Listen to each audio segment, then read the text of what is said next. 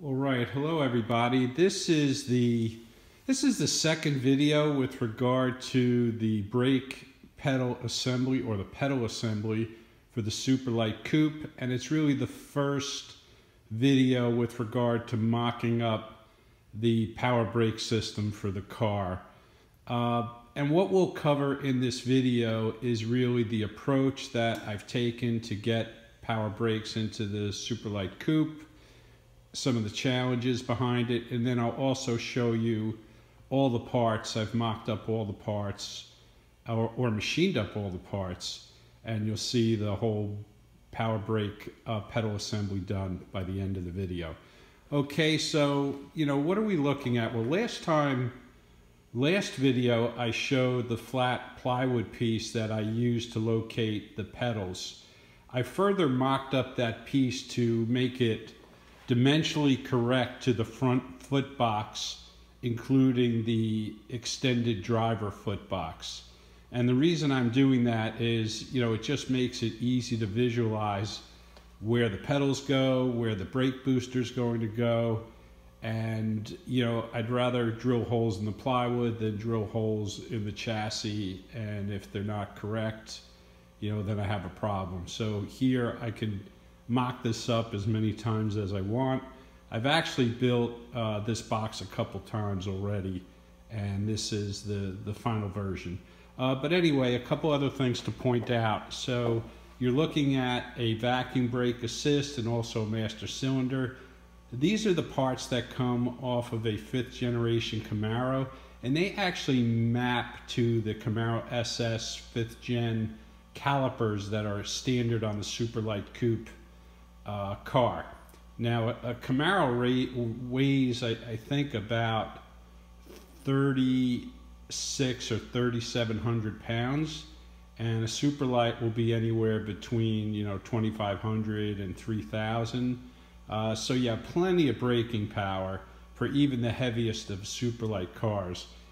Since I'm making a street car, my car will probably come in at about 2,800 pounds, maybe 3,000 pounds. I'm confident I'll have more than enough braking power for it.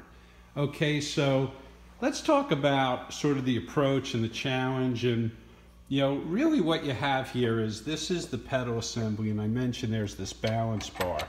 And this balance bar, one end of it will connect to the front master cylinder, and the other side will be the rear master cylinder. And the way they generate brake bias is by spinning this, and it causes this to offset, and then it applies a different amount of pressure to the different master cylinders. And the challenge here is, how do you take such a low pedal and get it to connect to the actuator rod on the brake booster? You would think you can simply drill a hole in the middle of the pedal, line it up to here, and you're done. The problem is that the pedal ratio would not be correct, and basically the pedals would have too low a ratio, and they would be way too touchy, and it just wouldn't work well. So what I'm going to do now is I'm going to segue over to covering a part that I found could help me solve this problem. Okay, so let's see, this is my iPad, and I've got a picture of this brake booster assembly that was used in all these Mopars or Dodges between 1965 and 74. And I basically was Googling, all different brake booster configurations to try to find a very compact unit. And I ran across this, and I did some investigation on it, because if you look on the far right side, you see the actuator, and it's a low mounted actuator, and then there's this rod, and then it connects to the brake booster. So I thought, mating that low mounted rod and then mating it to the Camaro brake booster could solve the problem. And the interesting thing about that unit is, when Dodge offered power brakes in their cars, back in the 60s, they only had a single brake pedal with the single hole. Most other manufacturers would put 2 holes on their brake pedals, and because the brake pedals were mounted above, not below, the power brake hole would be an inch lower than the manual brake hole to give it just a tad more aggressive brake pedal ratio, and it would work well with the power assist. So I ordered this kit figuring I could scavenge some of the parts and just get a good look at it so I can figure out how to adopt that theory to what I'm trying to do. So we're going to move over here, and this is the actual part. Now these wood blocks are something that I added, but this is how it works. If you look carefully, you know, you can see that, you know, I only have to move the rod a little bit, and the top, you know, golden connector that would go to the master cylinder moves quite a bit more. And the math behind it is this, the top moves about 60% more than the middle. And, you know, if you plug the brake ratios, you know, from the tilt and brake pedal, you know, it starts at about 5.2 and goes up to 5.7. And it basically converts something in the 5s to something in the 3s, which is really ideal for power brakes. So what I decided to do is use the particular arm in the solution, but because when you look at the Camaro brake booster, this is very long and it has this ring. I could have chopped it right here and threaded that and moved it on, but you know, from a safety standpoint, I don't know what that would do to impact my ability to pass safety inspection, or just, you know, who knows what the ripple or side effect could be. So I decided to come up with the solution that would mount, basically mount this bracket to the brake booster and just move the mounting hole back. So I was doing this just to mock it up, and then I would make this out of aluminum or remake it out of steel. So you know, I basically had to drill a couple extra holes. I had to grind this out a little bit, and I was able to actually make it fit quite nice on the brake booster. Okay, and move that hole down. But you know, when I mocked all this up, it just wasn't very stable. It sort of shifted a little bit when you hit the brakes, and it just didn't feel solid. So I figured, you know what, let me use a different approach, but still use this particular lever. Okay, so in essence, this is the theory behind my whole setup, which is using this lever. And if it turns out the lever doesn't give me the ideal pedal ratio, maybe the brakes are too touchy, or the pedal throw is a little bit too much for power brakes, I will simply, you know, I can move the hole a bit up or down, you know, or I could just fab up something slightly different and change the ratio. It's just simple math, so it's pretty easy to do. All right, now we're going to segue to the parts I made to connect this slave pedal to the pedal box and then to the brake booster. Okay,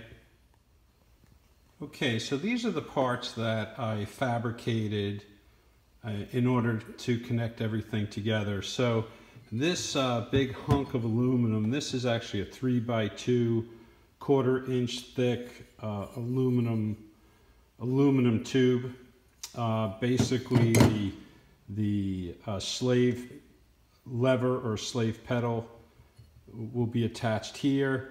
This was notched out to clear the tip of the adjustable pedal, and then I also made an access hole to get a wrench so that we can put a bolt to attach it to the floor. The other thing I'm going to do, I'm going to weld a 1/4-inch thick panel here So we'll have 2 bolts connecting it to the floor and then a bolt on each side connecting it to the front of the foot box. And that will be rock solid. That'll be great. This is a new actuator rod that I fabbed up. Because I'm using this with the adjustable pedal, I gave myself 5 inches or 5 different settings. This is my setting, so I could move the pedals back further into the foot box or move them further towards the driver's seat by 2 inches. So it all works pretty nicely together. These are some nylon spacers that I fabbed up, and these plug into the brake pedal. So where that balance bar was, these get inserted. Then I had to make a couple smaller bushings. This one actually fits in the Camaro rod. Actually, this is the wrong one. There we go. So this is nice, and now it fits nice and snug. And nylon's a good plastic to use. It's slippery, prevents wear, and it works pretty good. So all these parts will connect up to the slave pedal and connect to the master, well, the brake booster, not the master cylinder. Okay, so I'm going to segue. I'm going to put all these parts on, and then I'll show you how to, how it all works together. Okay. All right, so I've assembled everything, and let's take a peek at some of the components. So, down here where we used to have the balance bar, we now have a 1/2 inch steel shoulder bolt, the custom nylon bushings to hold it all together, and then we have the slave brake pedal actuator rod, and there's actually a nylon bushing in there as well. And then we use, a lock nut to put it together. Then we have, the activator rod with the multiple holes, so we can slide the brake pedal back and forth. Then we have the original slave brake pedal that comes with the Dodge brake pedal kit. And this part I salvaged. Also the clevis pins I used as well.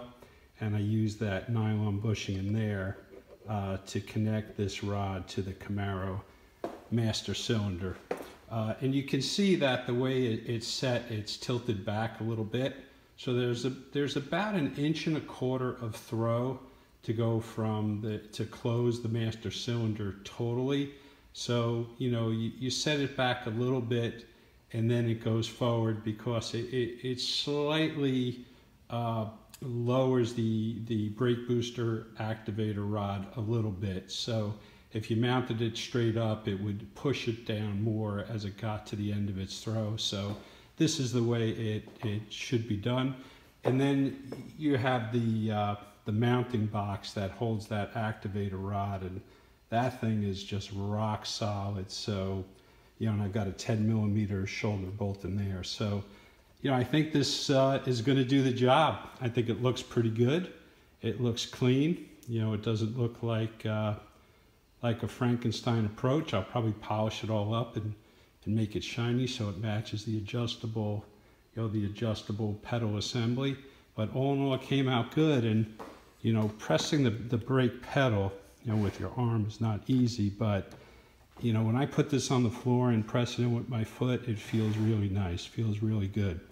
Okay, and let's see, we'll do one last segment and I'll show you what it looks like by moving the pedals closer to the driver, so you can see how versatile that activator rod with the multiple holes is. Okay, so here we are, the last segment of the video. And you can see that, the brake pedals or the pedal assembly is now 2 inches closer to the driver.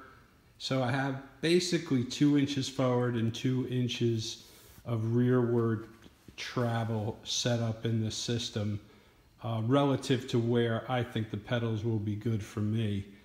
So it'll be nice to be able to accommodate other drivers, and give them a chance to drive the Superlite Coupe. The other thing I'd like to show you is, let's see, a couple things. This will be covered in a follow-on video. Basically, the radiators sort of come in at like a 55-degree angle, so pretty close. But we do have enough room to get upgraded fans and the radiator in front of the master cylinder. If it turns out this is in the way, I'll simply move that to the side, and then I'll make a remote reservoir attachment for the master cylinder. But all in all, I think it's going to work. You never know until you finally complete it, but so far it's looking good. And then let's take a peek at the chassis. So this will give you a sense for where this is going to mount. So I drew on the front of the foot box, where the master cylinder is going to go as of the current design. Now, I'm not going to mount this right away. I need to install the suspension, then install the body. The body dictates where the dashboard's going to go. I have to put the center console in, so that'll dictate sort of where the seats are going to go for the final fitment. And once I do that, then I'll install the master cylinder and the pedal assembly. Okay, so it's going to be a while, but I'm glad I was able to sort of check this off the list with all the fabrication, and just know that, one of the important things I wanted to add to the Superlite Coupe was power brakes, and I believe this is going to do the job. Okay, well, thanks for watching. Take care.